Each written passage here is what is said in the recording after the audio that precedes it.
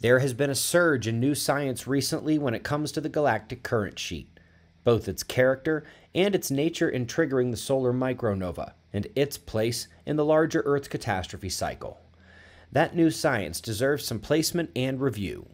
Here, we'll be focusing on the galactic current sheet in the wake of potential detections of the arrival of its central zone, and then we'll lead into the solar event. First, when we are discussing the galactic current sheet, it's not the visible spirals that span 3,000 to 5,000 light years across, with sometimes much more between them. We're talking about the electric field, rippling out from the center, driven by rotation, and confirmed in math and theory. They constantly refine that science as Earth orbits in the Sun's current sheet, a giant lab. The larger tourist jet model and surrounding plane has come to rule the large-scale galactic astrophysical progress, and then, of course, the observations have only shown to harmonize. Let's see some of this evidence, starting in the realm of simulations of the fields, which, when placing flows opposite and parallel, they want to form the ballerina skirt waviness that appears near the midplane in the newest galactic field simulation, properly perpendicular to the fields breaking up and down from the wave crests, lets you know they're solid in their theory. And of course, the newest electric field simulation of those parallel oppositely flowing fields produces those endless ripplings. In the realm of observations, these would include the gamma signatures where the current sheet crosses the higher plasma and dust density midplane, the galactic equator, or how they've known this cloud of dust and plasma is heading right at us for decades and they just say it's a remnant of a past supernova. I love coincidences.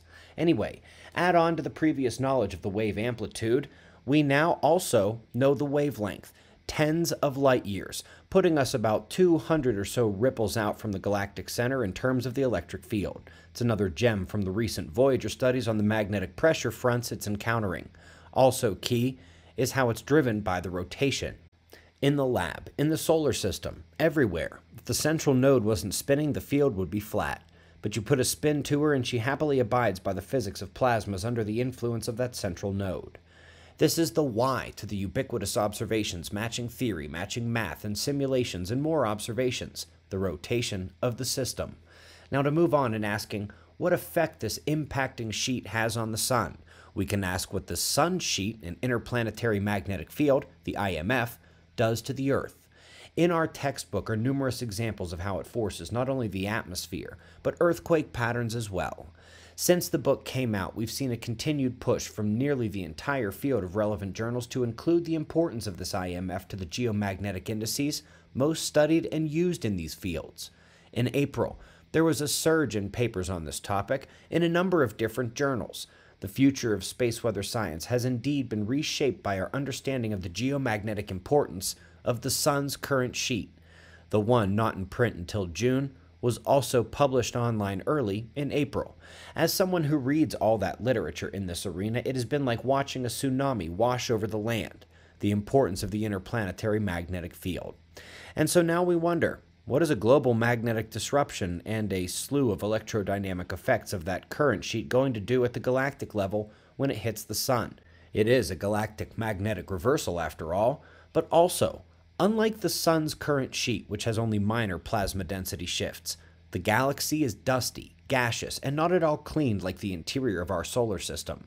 That plasma density of the galactic current sheet picks up the ambient dust and gas like an electrostatic duster in space. And in terms of triggering a nova, that's where we'll begin. Of the recurring nova class, which far outnumber the supernova, they've believed for a long time that the only way to trigger these recurring blasts was for a binary to suck material off of its partner, leading to a runaway reaction on the stellar surface as the light and solar wind gets blocked and the pressure and energy inside rise. Except, there has always been this little issue of not being able to actually spot the binary, especially at the smaller recurrent nova. In fact, most of their rationale for explaining the binary is based on photometry and cycles of brightness variation or eruption. The problem is, if an alien species is doing this look at the sun, it will see an outburst uptick every 11 years with the sunspot cycle. Should they expect the sun to be sucking material off a binary, triggering this uptick every 11 years? Or would they know better and know a bit more about stellar cycles? Then last year, it's like somebody sabotaged the floodgates. It began with a completely different mode of eruption than accretion, and this makes a great deal of sense. And you don't actually need a black hole as they had in this paper. You need a way to inject that electromagnetic interaction and turbulence into the stellar system. How about subjecting a star to a galactic magnetic reversal, global magnetic disruption, and the resulting electrodynamics, all while you are dumping in that extra material from the galactic current sheet in the form of dust and gas? You've got both of those nova triggers wrapped up in one arriving electric field current sheet. Then, they began to erode the remaining foundations, including this one, the preclusion of the required binary at such an event. This was a major stepping stone. Then came the sporadic accretion satisfying the thresholds, rather than the constant feeding from the binary. The class of binary needed in the models is now not really a thing anymore, as it's more about the interactions that count. And of course, there was speculation when they found a dark nova evacuation shell from a poor little star that wandered into a molecular cloud and exploded from the interaction. Speculation until they looked again and found a bunch more. We continue to see their definition of pre-nova conditions expanding into the impossible by the month. And in each case, it shines the light a bit more on the 12,000-year cycle event of our sun and its possibility. So let's talk a bit more about that.